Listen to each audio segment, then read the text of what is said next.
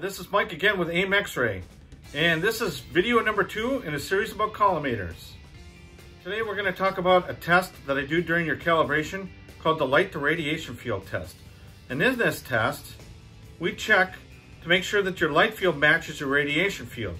If your light field is here, but your radiation field is up over here, we need to move your light field up to match where your radiation field is. It's kind of like adjusting the scope on a rifle. You want to make sure that you get it sighted in so that you're hitting your target every time. Okay, let's talk real quickly about why this test is so important.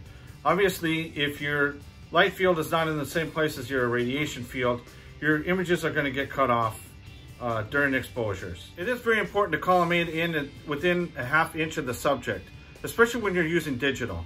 There are a few reasons for doing this. First of all, you're going to decrease radiation scatter.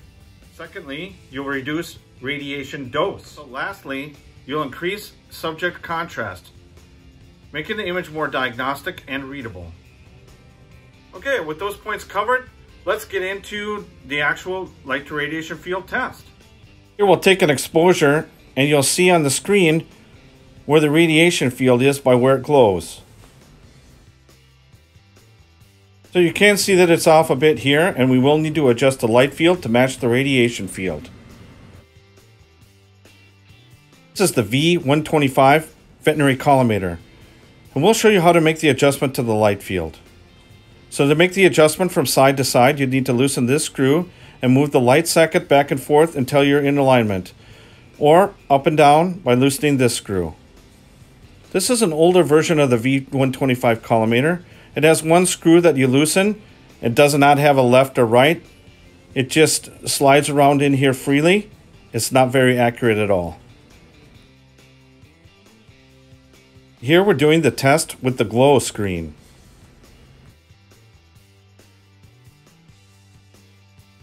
Here we're using the collimator test tool to test alignment. Here you can see the results of the test. We're on this side. We're off by about 0.25% there. 1% down here, and 0.5% over here, well within the regulation standards.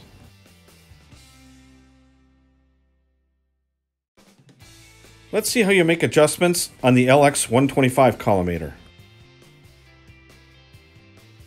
We have the same type of adjustment on this collimator. You loosen the screw and you move up, down, or side to side to adjust the light field. Now let's do the test using the LX125 collimator and see the results. You can see that we need to adjust the light field over to the right to match the radiation field. So here we'll move the light field to the right about 1%, so we'll match up with the radiation field.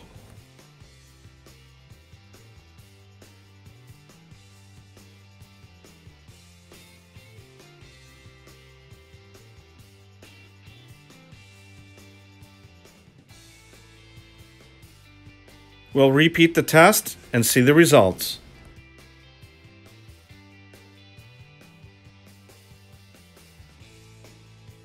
So now you've seen how we do the light to radiation field test and how we make the adjustments.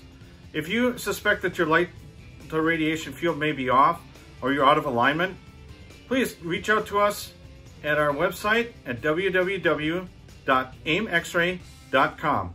Thanks for watching. We'll see you next time.